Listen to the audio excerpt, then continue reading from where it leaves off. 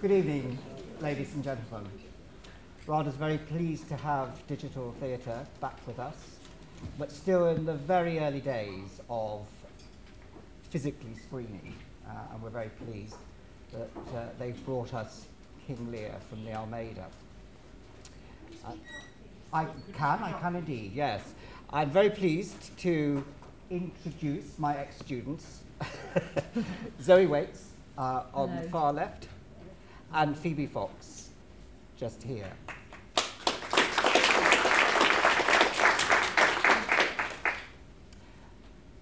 As you haven't yet seen, or most of you not seen the performance, I'm going to ask Zoe and Phoebe a few questions so that we get their experience of the production out in the theatre, and then invite you to ask follow-on questions to that. But I should say a little bit more of my experience of Zoe and Phoebe and Shakespeare. And to let you know, I've been here 37 years, but the only time that this theatre has, or any of our theatres has in the third year, done the Scottish play. It featured Zoe in the title role, sporting a wonderful Japanese moustache. he should not be releasing this information publicly. And a beard, I think, as well, in fact. Very rapidly after that, she was playing Juliet at Stratford in a succession of Shakespearean heroines there, and has continued a very impressive classical and indeed modern career in the theatre. And Phoebe's been working non-stop since she left in the summer of 2010, and very early on in that played Celia in As You Like It at the Rose at Kingston. So substantial Shakespeare experience, even at Phoebe's young age. I wanted to ask them, first of all, in comparison with the Shakespearean heroines that they've studied and performed, how did Goneril and Cordelia shape up as challenges to bring to life? Zoe, who I should also say is now a colleague, a teacher and director here at RADA. Yeah, playing Goneril is quite a disconcerting thing to do, because everybody is determined to hate you before you even start. And as soon as they've seen you do it, then they just want to sort of talk to you about what an appalling, heinous individual you are. And that's not been my experience of playing. I have played Regan as well in another production a few years ago, but before that I'd played lots of girls in Shakespeare who are all completely adorable, and everybody loves them. So it is different. I think it's interesting that even though Edmund in the play obviously is possibly sort of psychotically cruel and unpleasant, the main feeling that people come away with about Edmund is sort of one of being charmed by him and kind of slightly aroused and excited and titillated by him. And that's not really the experience with the women, I don't think. Not Cordelia, obviously, but with Regan and Goneril. They are hard to, you are kind of wrestling with both those parts, I think, of it. And Goneril, I think, particularly does lose her. I think he lost interest in her as the play went on. You know, he's quite interested in her for a sort of portion of the play early on, and then once she sort of starts sexually unraveling and falling for, you know, losing herself in that way, he stops being very interested in her mind and what she might think. So that's also, I think, a challenge of that part, I would say. But did you enjoy embodying her? Yeah, I did enjoy it immensely, yeah. I mean, I think I love the play, so I think when you're asked to play a role like that, where you know there's going to be quite a substantial amount of time listening to the rest of the play on the tannoy, which is true for everyone in the play, apart from Lear, you have to really, really love the play, and I do love the play.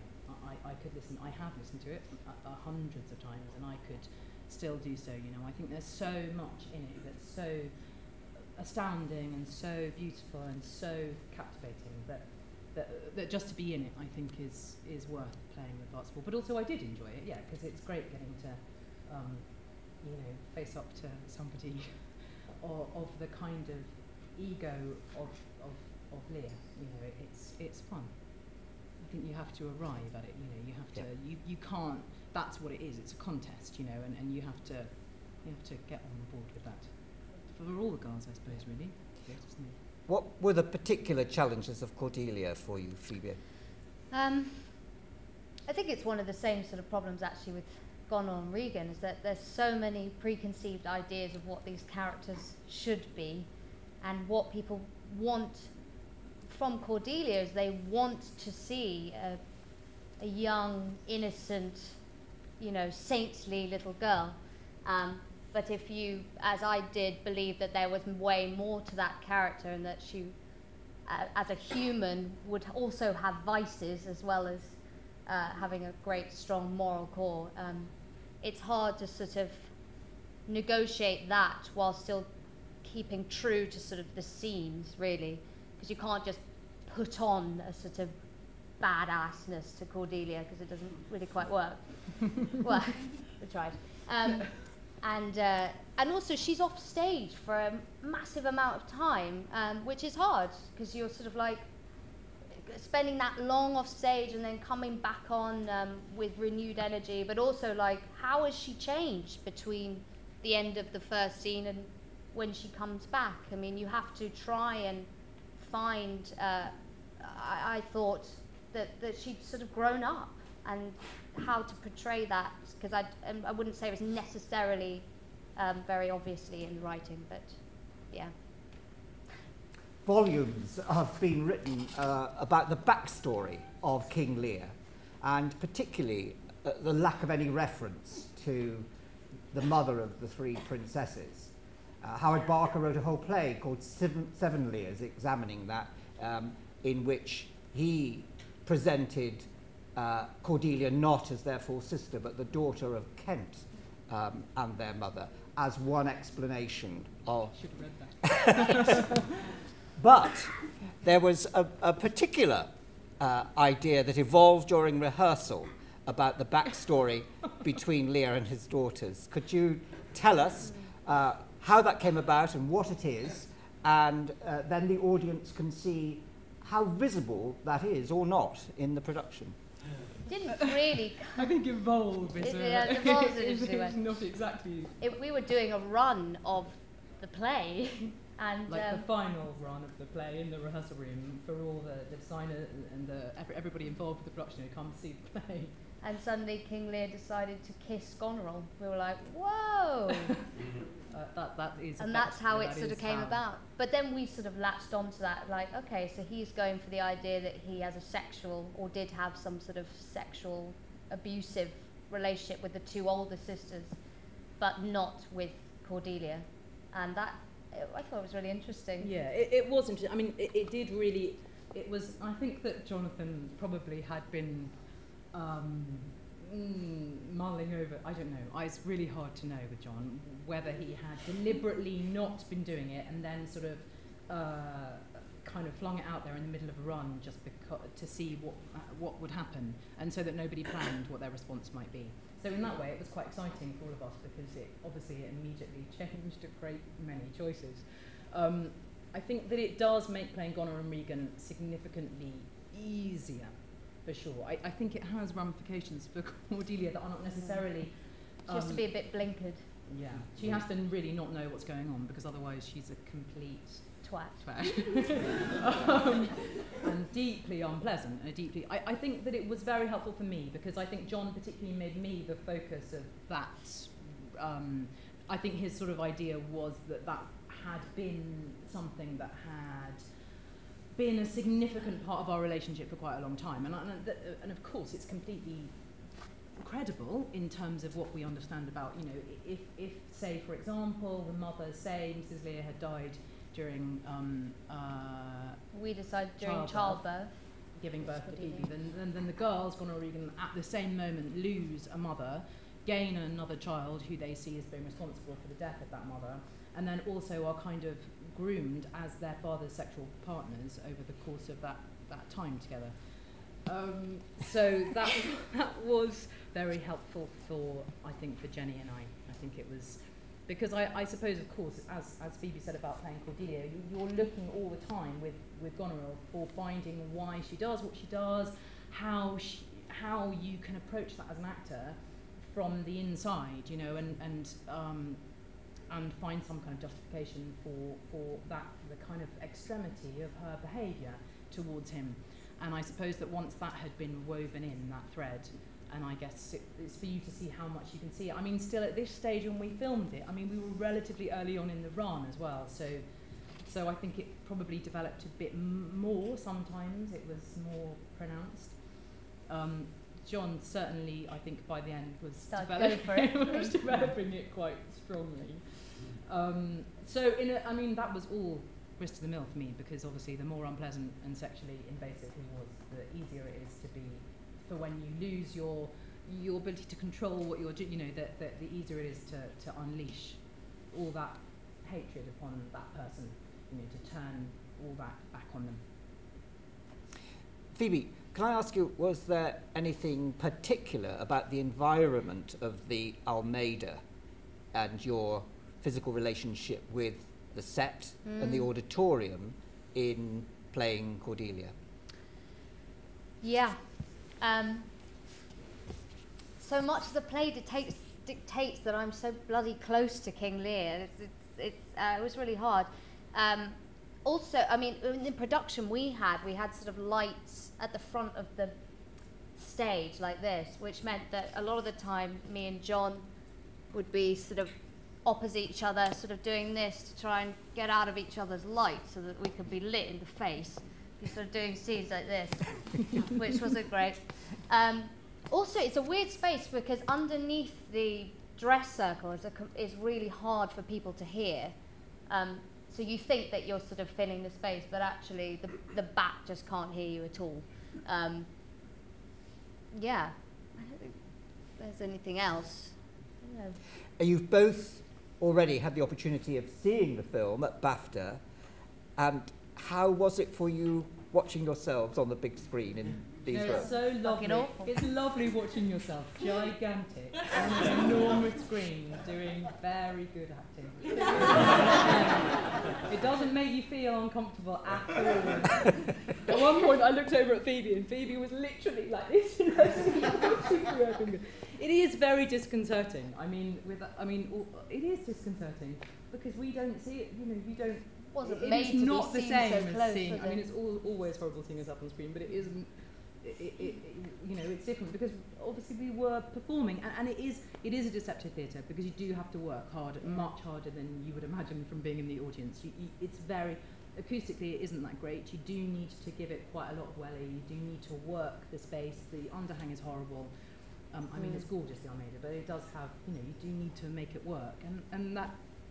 I think you'll get used to it, but it is a bit disconcerting because obviously one would have made different choices if one was doing it for a camera that was here. Well, it's like I was saying to you, when we were filming it, they had video screens around the back, like 10 of them, and like 20 people working on it. And I came off after being dead, and someone said, "Oh, you could see your eyes moving." I was like, "Oh man, I don't want to know that." You can blatantly see it in the film. It was a really supportive company, and we were always really nice about one another's work. Also, it's spliced over a couple of performances, so it's not. It's weird because you sort of do a performance that's got an arc of one night, and they've sort of taken from 3 or 2, whatever it was, different performances. So that is weird. I find that weird. Having said that, I mean, you have done a really beautiful job, obviously.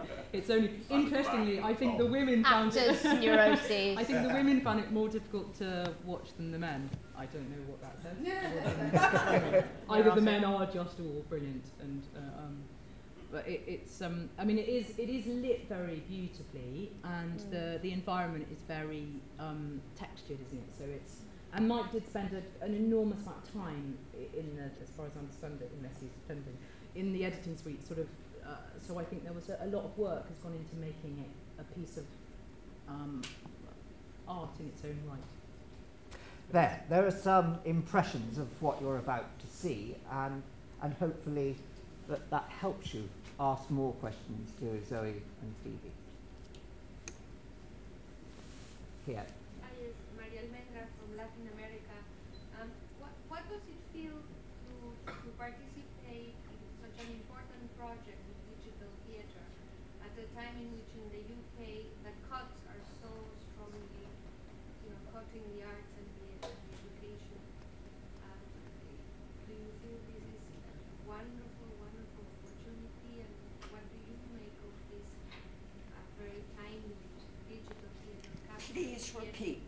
surely. Yes. So the question is asking Phoebe and Zoe, how do they feel about participating in this, the digital theatre presentation, particularly at a time in the UK when we're undergoing massive cuts to the arts? I think it's great as well. I mean, also, so many people can't afford to go and see, maybe not at the Almeida, but definitely in the West End, the shows there at £65 a pop. I mean, you know, they're pushing up prices to deal with the cuts, I'm sure.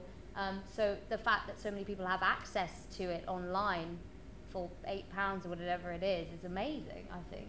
There's so many people I know who didn't get to see it, who have watched it or want to watch it.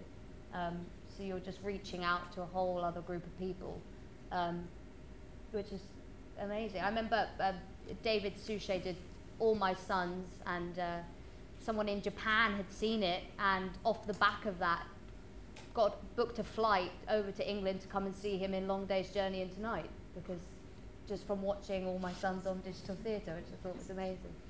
Yeah, I think it is. I think it's a really significant venture at this time, if only because we now have to prove that the arts are, you know, useful, and that theatre is a thing that needs to be vivid and alive and supported. So I suppose that this is a kind of, I don't mean this production, but digital theatre itself is a sort of billboard for British theatre internationally. But nothing takes away from the fact that it's a very, very difficult time. So causes for celebration are good, but, you know. But a wonderful promotional tool, because as I understand it, in people knowing about King Lear, go on and watch it, but they also see the existing catalogue, which will go on growing and growing. So once you've had your one shot there, you've got a world opening up to you as well.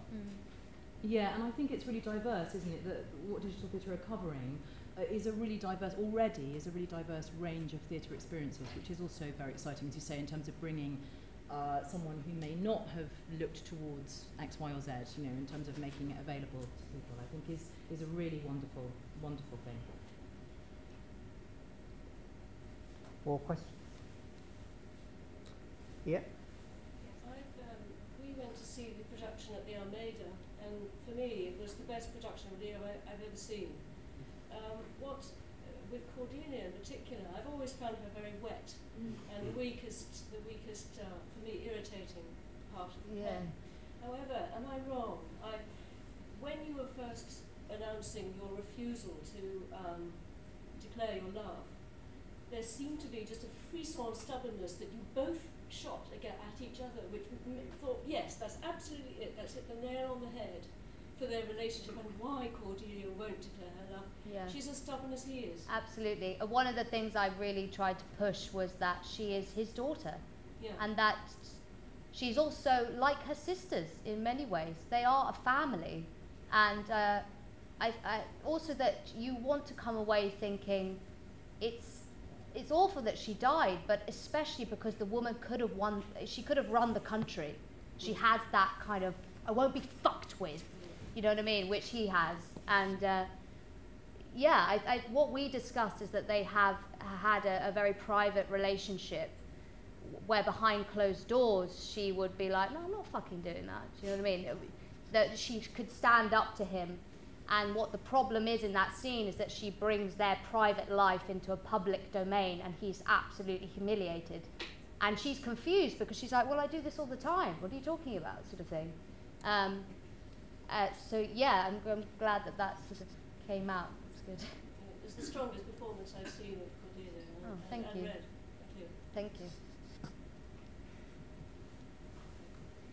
Did you find when you were performing with the cameras there that did you feel that you were giving a different performance? Were you more aware of the cameras? Did you forget them quite quickly? I wish I had been more aware. Now that we've seen it. I forgot, and sort of watching it back, I actually wondered if Jonathan just slightly tuned down his performance ever so slightly to make it better for having watched a screening of it. I wish I'd sort of just a little I think the weird thing is that you would think probably that that would be quite a big part of your focus. One thing is that you can't see the cameras because they are cunningly disguised, which is a very, very good thing, because otherwise you'd constantly be sort of gravitating towards them. You know? But I think also the other thing that you have to remember is that we are doing it with an audience, and that's real. You know, that's not. It's not like suddenly nobody else is there, and that it's, you know, we are coping with all the things that we would ordinarily be coping with. You know, people drying, or things happening that aren't supposed to happen, or little sections being skipped or going differently, or, you know, 15 people in the stalls cough, or, you know, whatever it might be that might happen on any night, for which there's no, you know, that all that stuff is still going on. So really, you're in the theatre with that audience and on that night. So that takes so much focus and attention anyway.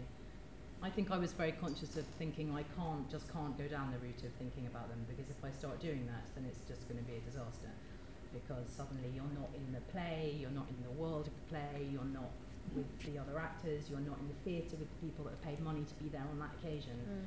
You know, they can't, the people that came can't have a performance that isn't, you know, that's sort of somehow surreptitiously being kind of given for a different, you know, for a different reason. And I think also that one of the things about what's amazing about doing it is that it isn't rehearsed for the cameras. So although sometimes that sort of makes you go a little bit like this, when you're, on the other hand, it does mean that the camera is capturing something that does have a very particular quality and life of its own. I've got a question, Lloyd. Sure. I just wanted to know, obviously, hold on, let me come down into lights, it's a bit dark. You know when you say tuning down, is it more like refining? Because obviously, we as actors, we're going to go into that anyway. Is it more like, okay, when you're on stage, do you have to turn it down a bit? Or is it just about being, not aware, but being able to just go, this is how I'm going to do that instead? Because, I mean, tuning down just makes it like, oh, it's a bit less. You mean when it's being filmed? Yeah. I would just, yeah, I think my big gripe with watching myself is that I sort of like move my face a massive amount, and I just thought, you know, maybe if I'd just been aware that the camera's there, I'd just be like, just move your face a little bit less, you can still pump out the voice and the body, just leave the eyebrows alone, and it'll look better on camera, I think.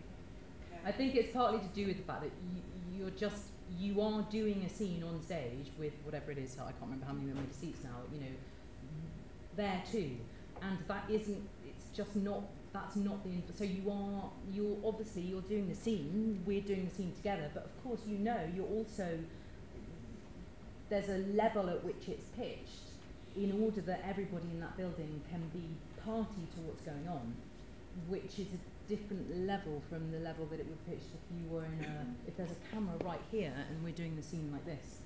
I think it's a natural adjustment, which is what's funny about this, because the actors aren't making that, you know, adjustment, because you can't, because there's still all these other people.